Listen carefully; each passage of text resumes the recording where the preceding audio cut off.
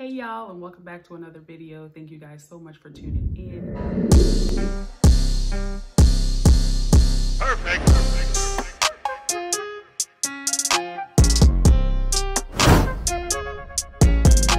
So today I just want to discuss a breakdown of what my total debt is and what I am actually paying back, because I just realized that I never actually told you guys what my debt consists of. So I'm going to get into that today and do a breakdown. So I also want to let you know that I am, I'm following Dave Ramsey. So the Snowball method, but I'm also, I guess, a mixture between the Snowball and the Avalanche.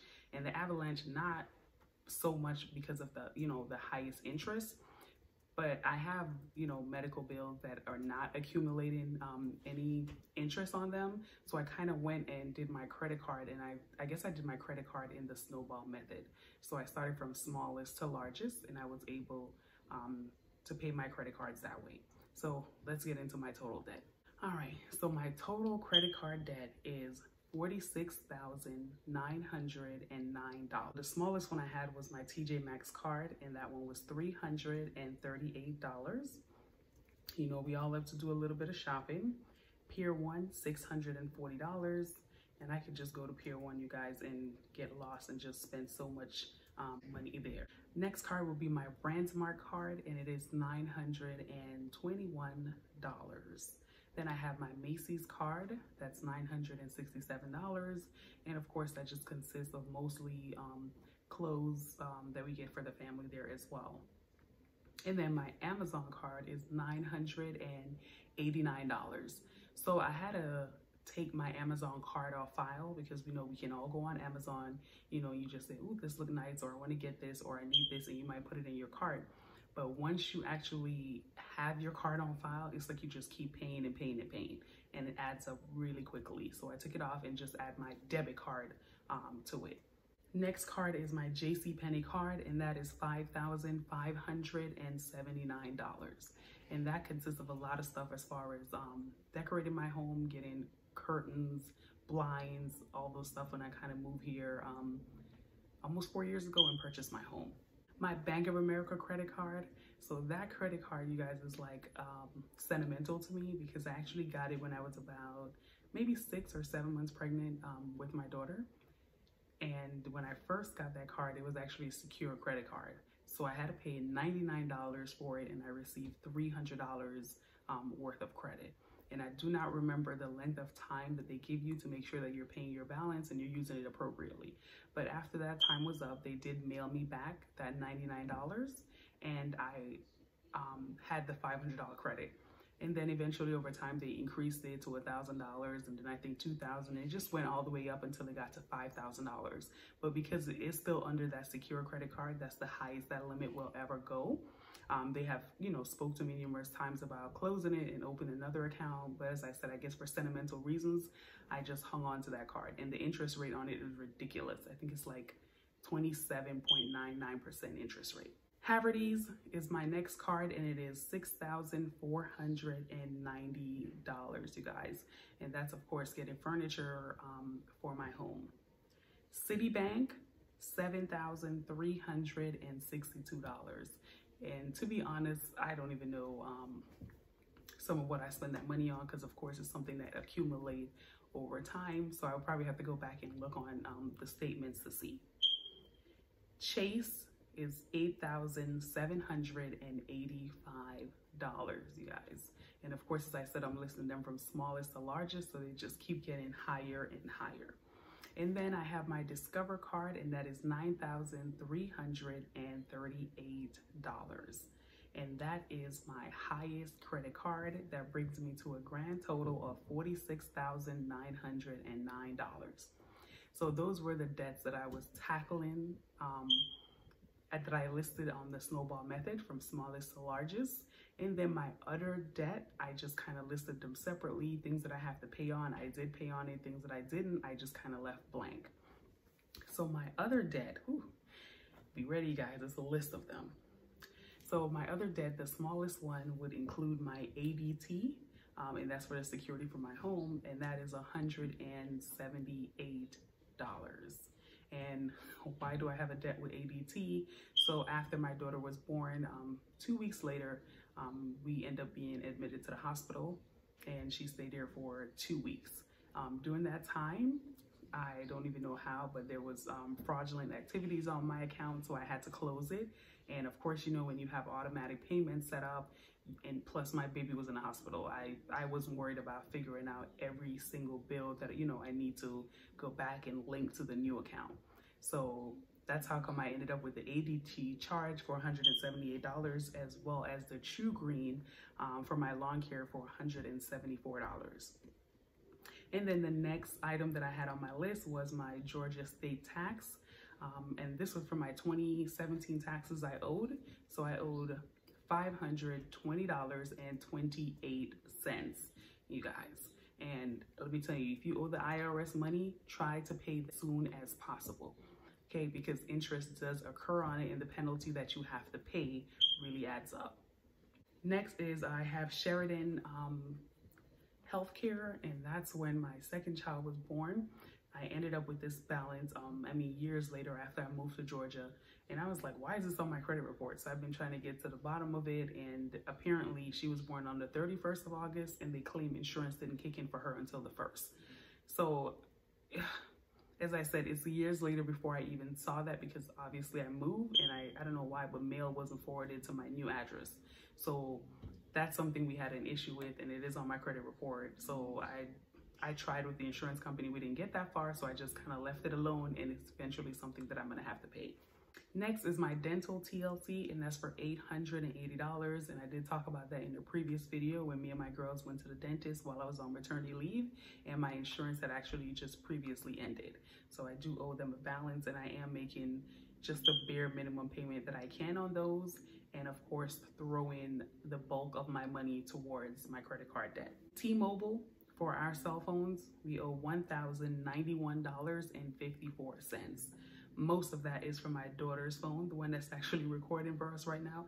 I think her phone was like $700 and something. My husband is like $200, I think, that he owes on his, and mine is the least, like $55. I always want the cheapest phone, the easiest way out possible. For my job, I had to repay them $1,111, and that's because that's due to while I was on maternity leave, apparently I got an extra check, and so they definitely did collect that back. I have my other debt, which is for my husband's credit cards that are in collections, and it's $1,555. And then that amount that I said that I owed the IRS for taxes, for 2017 taxes, and that was for, this is our federal now, before it was state, so this is federal, and that's $2,663. And then while I'm on maternity leave, they don't take that money. You know, they do ask you, do you want the insurance to be taken out of your check? And I'm like, no, because you're only getting like 60% of your check anyways. I'll deal with it when I go back to work. So I have $2,680 that I had to pay back for insurance that covered us while I was on maternity leave. So next debt, you guys, is, for right now, I don't want to talk about it. I'll tell you guys about it later in the future. But for right now, I just have it listed as mistake, stupid mistake actually. So for that stupid mistake, I had to try to pay a cancellation for it. So it is in the process of hopefully getting it eliminated. So I had to pay $3,399.98. And then I'm paying back the amount that I borrowed from my retirement, and that is $5,115. Then my personal loan, which I got from my credit union, and that is $8,450. And we're definitely making some headway on that loan because the current balance is $4,416. And then I have all my medical bills listed, and that was medical bills. Some of them belong to my mom, my kids, my husband, me. It's just everyone's medical bills together, and it is huge, you guys. And our total medical bills is $44,605.17, you guys. I know, it's so much. Oh my goodness. And then that brings me back now to the stupid mistake that I still have to be paying for, and that is for $14,847. And that brings me to my biggest loan ever, and that is my student loan. So for my student loan, I have $69,181.13. And that student loan include, I guess, one degree that I was working on, which was criminal justice, and I never finished that degree. And then my nursing degree, because I did go to Barry University. We did get scholarships, but I did also take out loans. In my welcome to my channel video, which we'll link it, I did talk about that as well when I started taking out student loans, not necessarily to pay for school so much. I think at Barry University, I did need it to pay because it is a private school, but I did start taking out loans prior to that, and I think that's where a bulk of it came from as well. All right, you guys, so that is literally all of my debt listed. And I just want to let you know, so if you are on this journey paying off your debt, one of the most things that I want you to know is to make sure that you first sit down, look at all your debt, because at first I did not include my medical because I'm like, I'm not paying for that. So since I'm trying to get rid of everything, I'm listing out every single thing that I have to pay. And that's what brings my grand total to, I know you guys ready for it, total of $204,132.09. So that is the total debt. That's what we're working to pay off. And of course, as I go, I will definitely let you guys know what I'm paying off on the way. So at least now you have a big picture of what all my debt is and what I'm working to pay off. And also, if you are starting on your debt-free journey, then some of the things I definitely just want you to take away from here.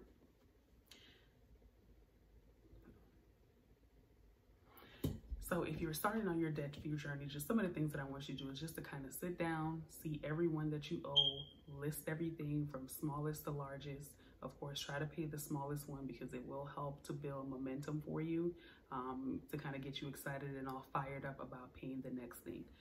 Also, very important, do not accumulate more debt while you are trying to pay off debt. Come up with a plan. So whether you want to follow the avalanche method or snowball method, or you have your own method that you want to design, I think I'm probably like a K's snowvalanche method. I'm making up stuff, but it's kind of like my own thing as well that I incorporated in it. And I think one of the great things when you are paying off debt, everyone has their own journey, their own process, and what works for them. And I think you have to figure out what works best for you as well, because you might be that person that need, reward along the way, or, extra motivation. And I kind of talk about that as well in my other video, before you start your debt-free journey, and we'll also link it here as well. Also, we talk about make sure you're creating your debt payoff plan. And then I think one of the key things is to figure out what is causing you to spend. Right? You got to think about that. So it's like, did you have an emergency that you really, could not help? Maybe you got really sick and you weren't able to pay your bills and you had to, live off credit cards until you get back on your feet? Or was it that you're just trying to keep up with the Jones? Is it that? Did you create a lifestyle for yourself that you can't really keep up with, and then you're using credit card as a way to help maintain that? You have to really sit down and figure out what is causing you to spend the way that you're spending. So just definitely think about those. And, as I said, guys, make sure that you are tracking your progress in between. And another thing that you might have to address is your income.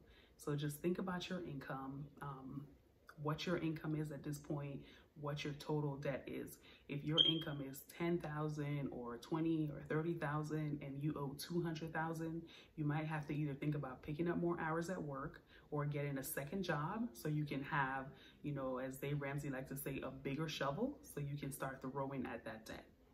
So I just want to say thank you guys for tuning in. I hope this video was helpful. Thank you guys for staying on track with me. This is helping me also to be accountable by listing out everything and to know what I'm working towards and just to stay on track.